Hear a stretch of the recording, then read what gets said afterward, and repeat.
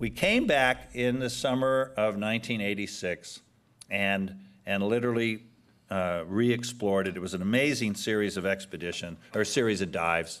And we went and we documented the Titanic. But what was also amazing about that expedition is we were able to create a complete photo mosaic of the ship.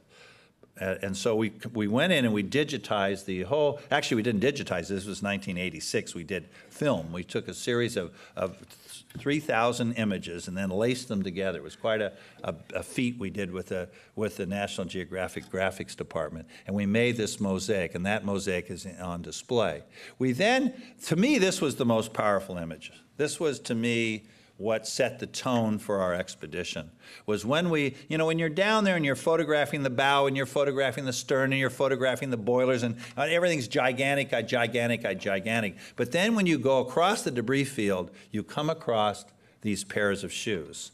And this is where the human, people forget that after the Titanic crashed to the bottom, about a half an hour later, all the people that were in the water were freezing to death. It took about 30 minutes to die in that cold water, and those that didn't have life jackets then came raining down. Hundreds and hundreds of bodies came like rain and landed all across the debris field of the Titanic. The animals quickly found them, removed their flesh, and the deep sea is undersaturated in calcium carbonate, so it literally dissolved all the bones. It takes about 5 years, but the entire skeleton of a human at those depths will vanish. And what's left behind are their pairs of shoes, exactly as they were attached to the body.